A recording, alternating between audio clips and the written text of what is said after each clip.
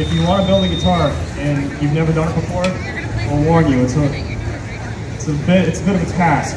I finished this last night.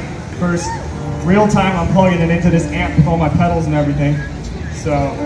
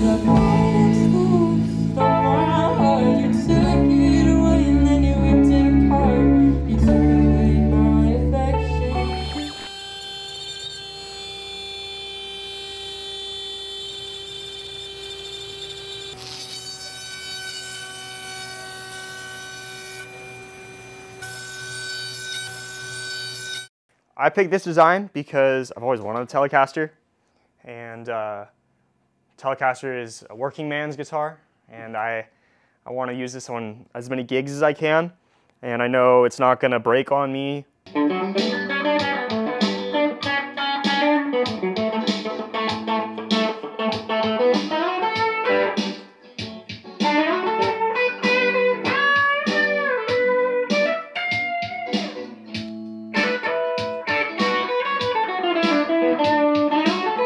Hardest part was probably definitely the neck. The neck was a pain. Putting the truss rod in. Anyone that knows anything about guitars knows that this skunk stripe in the back is way too big. It should be about half the size of that, but CNC machine went a little wild and made it double size. So getting the truss rod in was a bit of a challenge. There's some shims in there that helped us out. But we got it working. The truss rod works.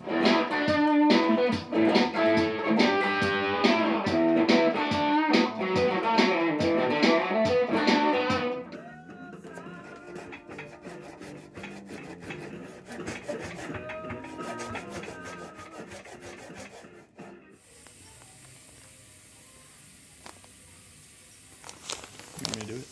You can.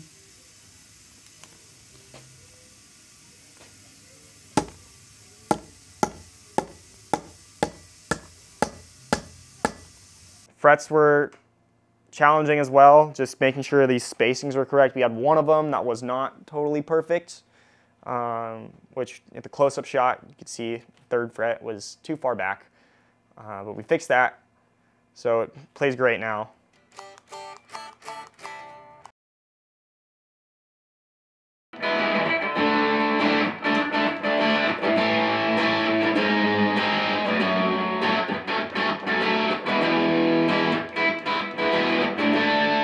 This is a alder body and maple neck, which is standard for Fender guitars. We got the alder body from a luthier website just online, had it ordered. Two-piece alder body, the split's about right here. And then we have about 6 more feet of maple in the back of the garage, because apparently you can't buy just like 3 feet of maple. You have to buy like the whole plank. So we went to a lumber yard, got some maple, and I didn't think it was going to be this pretty of a piece of maple, but it ended up being great, and I love the way it looks.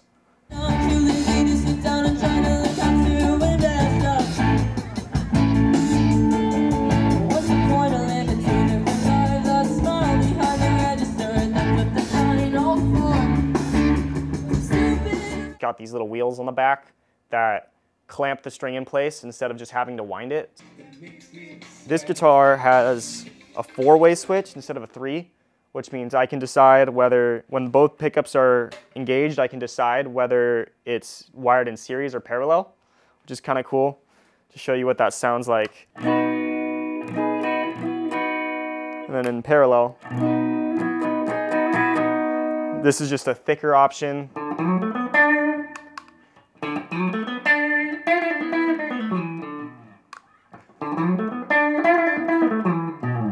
But yeah, this big cutout and this big cutout don't come on most Fender Telecasters. Usually it's just a plank of wood, but I like these because it gives it a little bit more of a modern feel, and I got to pick how extreme these cutouts were, so they fit my body really nice. What was the most boring part?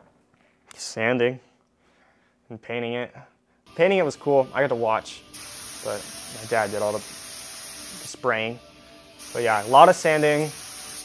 Also, the SolidWorks drawing for the CNC was kind of boring for me because I don't know how to use SolidWorks. My dad's pretty good at it.